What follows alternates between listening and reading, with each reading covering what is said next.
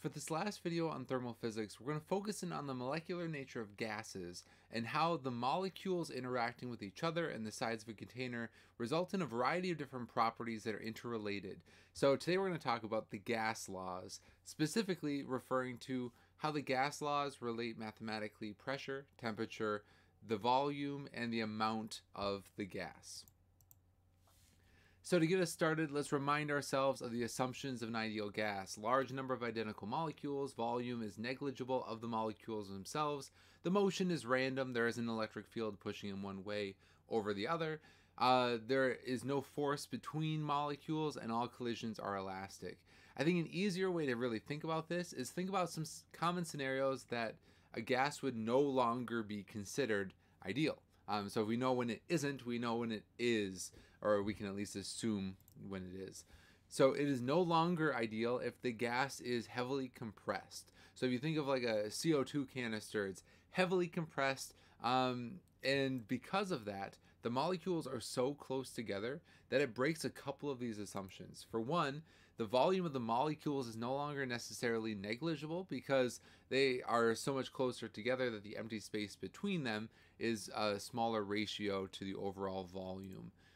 You also are breaking this no forces between molecules because the more you compress them and the closer they get together, the more likely those intermolecular forces are going to start to take hold and cause these relationships to not be like a gas and more like a liquid. And that leads us to the other main way that a gas is no longer considered ideal, and that's when it's close to a phase change. So if it's really close to the temperature boundary or pressure level that it would change phase from a gas into a liquid, all the internal energy then is coming from EK, so the kinetic energy, and that is changing the overall way that gas is functioning. So we want to make sure that we are not compressing the gas and it's not super close to becoming a liquid. But other than that, we're going to assume all gases that we see from here on out are ideal, and they're going to hold true with the following relationships that we'll talk about in these gas laws.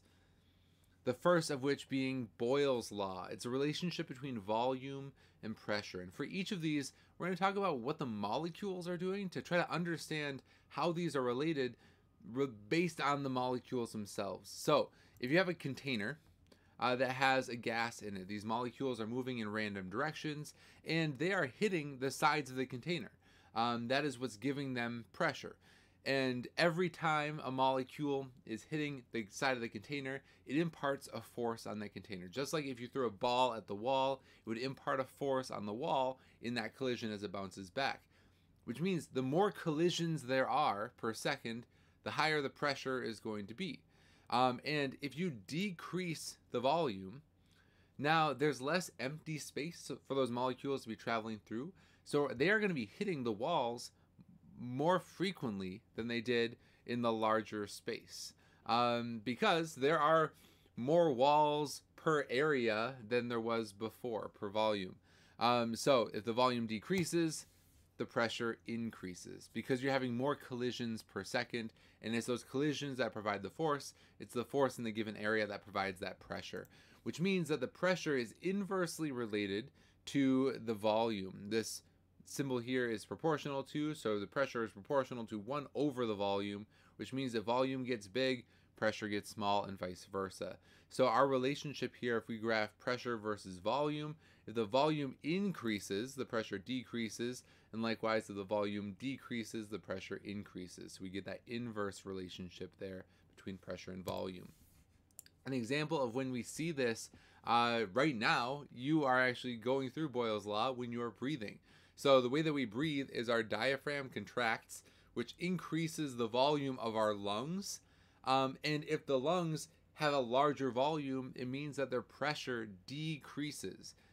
If inside your lungs is a lower pressure of air than it is outside in atmospheric pressure, it's going to draw air from high pressure to low pressure, which allows you to inhale. If you then relax your diaphragm, which decreases the volume of the lungs, the volume gets smaller, the pressure gets bigger, and expels that air. So basically, we are breathing by creating a temp or a pressure differential using a change in volume. So all that's happening is the diaphragm is just changing the volume of our lungs, and the rest is just physics, is going in and out based on the pressure of that gas. The pressure law then is the relationship between temperature and pressure. So if the temperature increases, we're going to want to know how that changes the pressure. Imagine again, if you will, that we have a container here. In the container are molecules of this ideal gas that are moving at random motion, and every time they hit the wall, they impart a force on that wall. We saw in the last example that the more collisions per second, the higher the pressure became. Another way that you could increase the force, rather than just having it hit more times, is you could increase how fast you're hitting it. If you tried to create a force on a wall by throwing a ball at it, and you threw it twice as fast, it's going to hit with a higher force than it did initially. So if you increase the temperature, you are increasing the kinetic energy of these molecules, which increases their velocity. So a higher temperature means the molecules are moving faster. If they're moving faster when they hit the walls, they're going to impart more force, which imparts a higher pressure on those walls. So we say that the pressure is proportional to the temperature. This is a direct relationship. The hotter it is, the higher the pressure. And we see that if we take measurements over a variety of different temperatures, we see that as the temperature increases, the pressure increases as well. Now, this graph here starts at about 200 degrees Kelvin, because that's about as low of a temperature as we're going to get an ideal gas to actually operate. Below that, we're getting too close to a phase change that is starting to convert potentially into a liquid rather than a gas. But if we were able to keep the same properties of an ideal gas and just extend this graph down with a dotted line, because that isn't actually possible, you'll notice that it hits zero pressure when the temperature is zero. So if we were to extend that slope all the way down past this range that we know is impossible because it's no longer a gas, we hit 0 pascals at 0 degrees Kelvin, which makes sense if you think about it, because 0 Kelvin, absolute zero, is when the molecules aren't moving at all anymore. And if they're not moving at all, they're not going to impart any force on the wall because they're not moving. So there is no pressure if the molecules are motionless, and the molecules are motionless if the kinetic energy is zero, then the temperature is 0 Kelvin.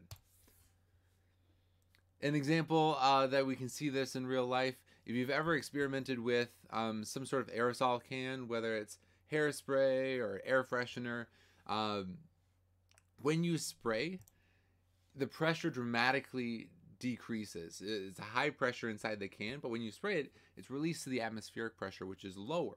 And because of that, the pressure actually going down creates a much lower temperature overall. And you'll feel that it's cold. The spray has this colder feeling, even if the can has been sitting at room temperature for a long time. The change in those properties creates a drop in the temperature. Likewise, a lot of those cans have a warning label on them. Since they're already pressurized, they have a warning label to not exceed a certain temperature, because if it exceeded a certain temperature, increasing that temperature would increase the pressure, potentially beyond the limits of the can itself, and it could explode, which would not be good. So any pressurized container, you want to keep at the temperature limits that are presented. The final relationship that we're going to look at is temperature and volume. This one, we're going to keep the pressure constant. And it's a little harder to think of how you keep the pressure constant in this case. One common way to do this is to have a floating piston here.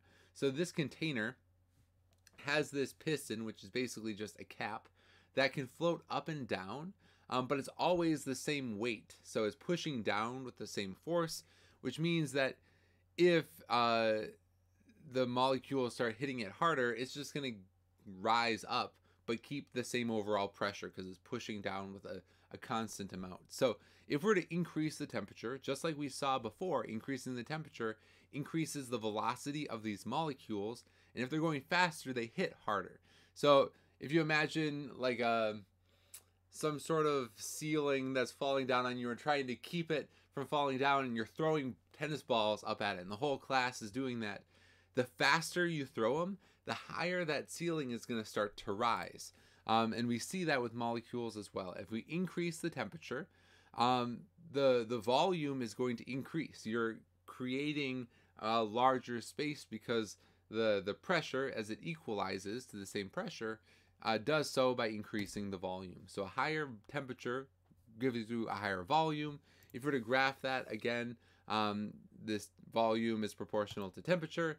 We see that starting where it's an ideal gas, we get this increase of temperature, gives you an increase of volume. Again, if we were to trace that down, we would end up essentially coming to zero, assuming that these molecules, the volume is negligible according to the volume of the container.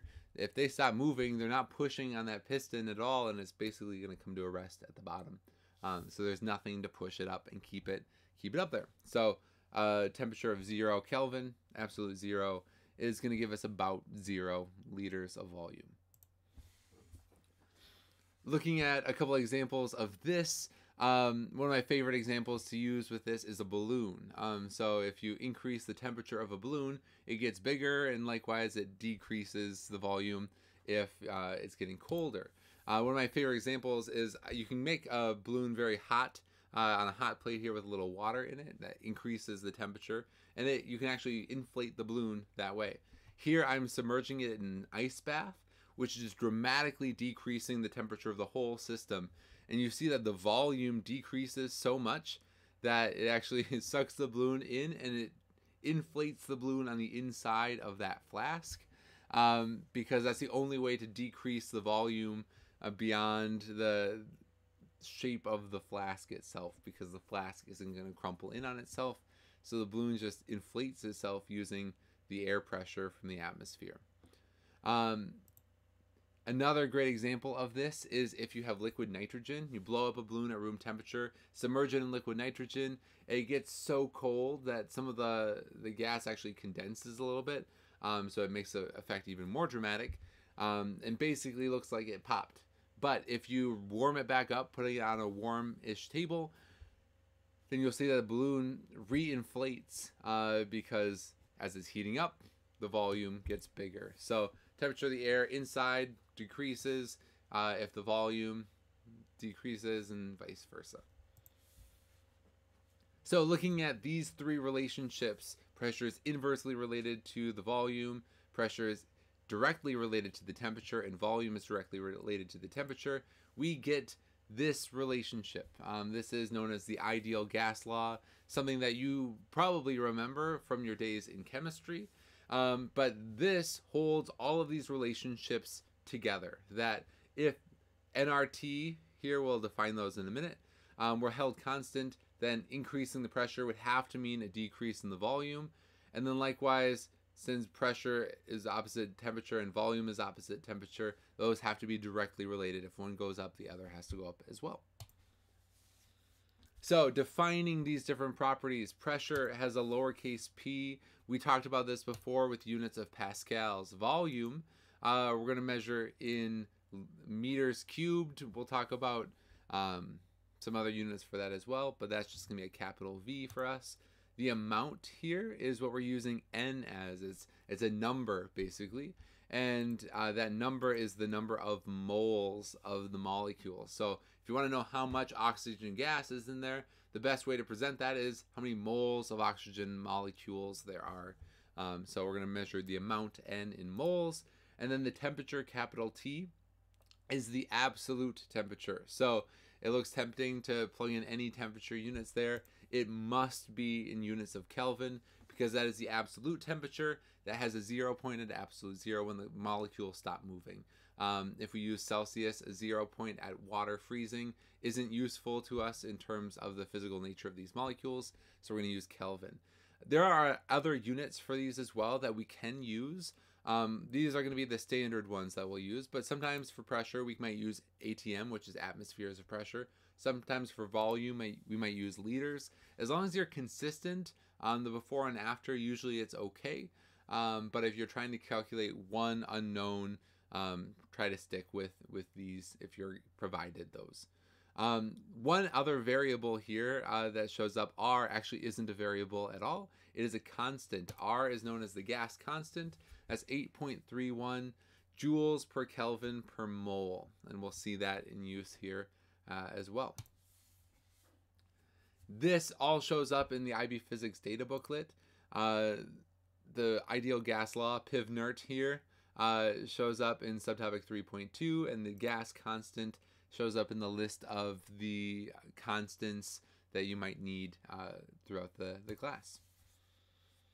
So let's look at how this works in action.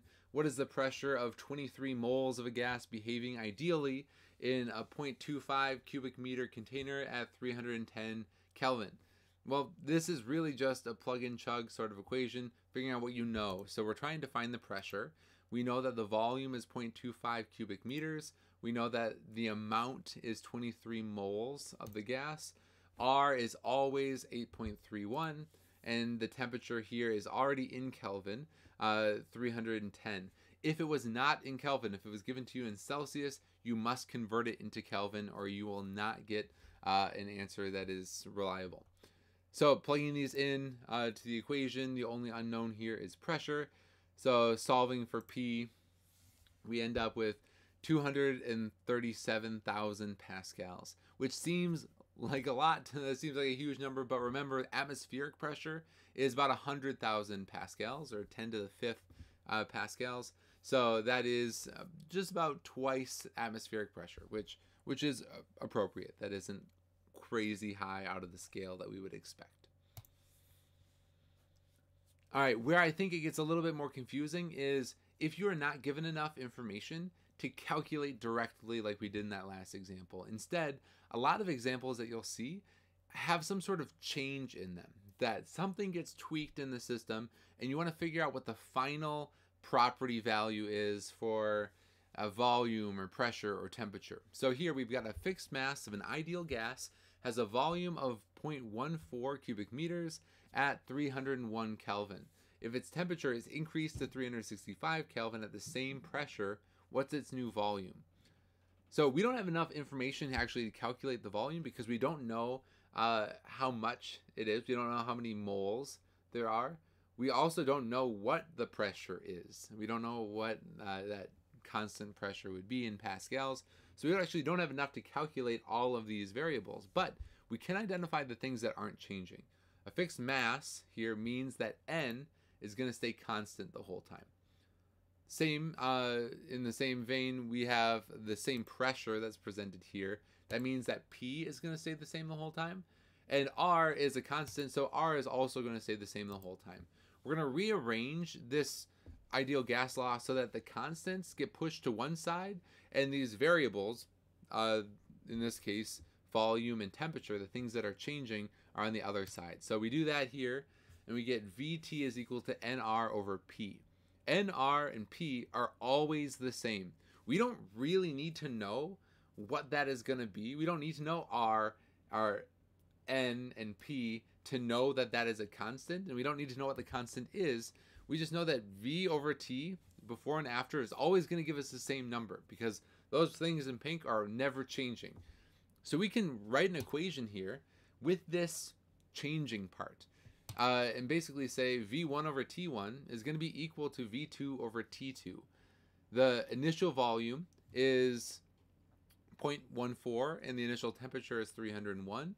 The final temperature is 365. The only thing we don't know is the new volume. So we can plug in those things that we do know, and it's basically just a ratio problem here, that we're seeing how does the volume change as we increase the temperature by this much, and solving for V2, basically just multiplying both sides by 365, we get a volume of 0.17 cubic meters.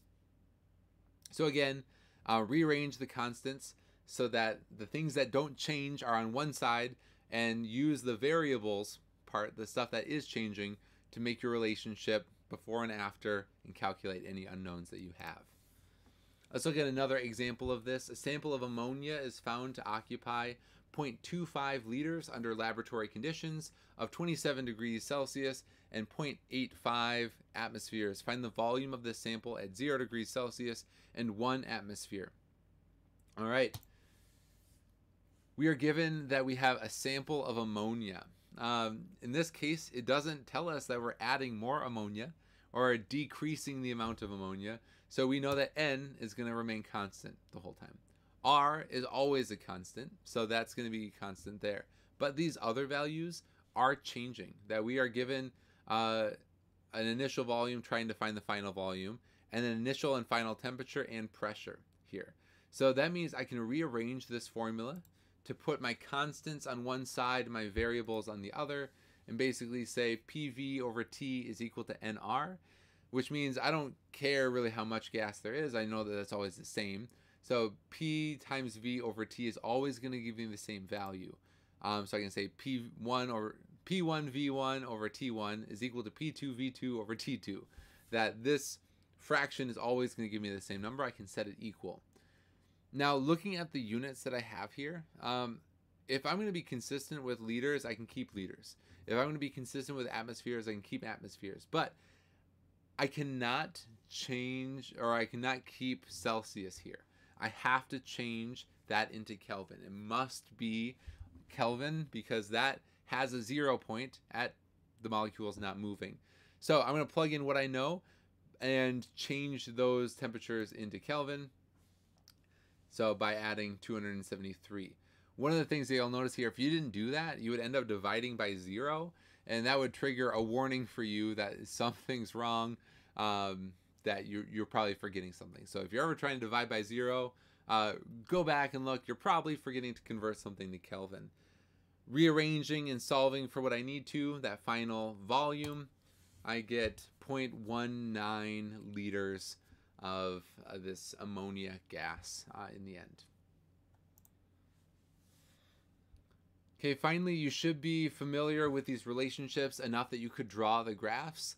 Just remember, as the volume is increasing, the temperature is the same, the pressure must decrease because the molecules will hit the walls less frequently and not impart as much force. If the temperature is increasing, the molecules move faster, which then pushes harder on the walls, so the pressure increases.